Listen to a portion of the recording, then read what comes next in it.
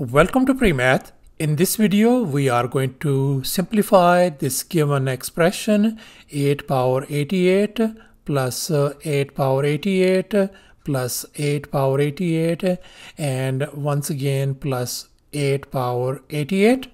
Please don't forget to give a thumbs up and subscribe.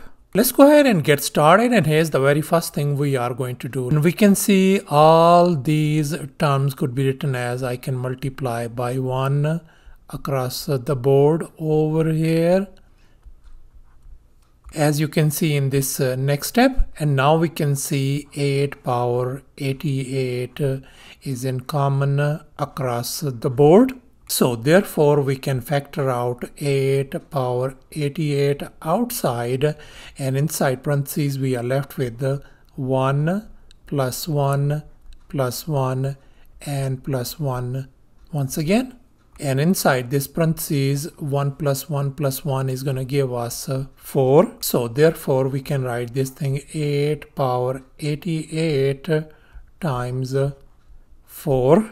Now we can see that this base 8 could be written as 2 power 3, and likewise this 4 could be written as 2 power 2. So therefore we can write this thing 2 power 3 and then whole power 88 times 2 power 2. Now let's recall the power rule of exponents we are going to apply on this part. So therefore this could be written as 2 power 264 and then times, I'm going to leave this one as it is, 2 power 2.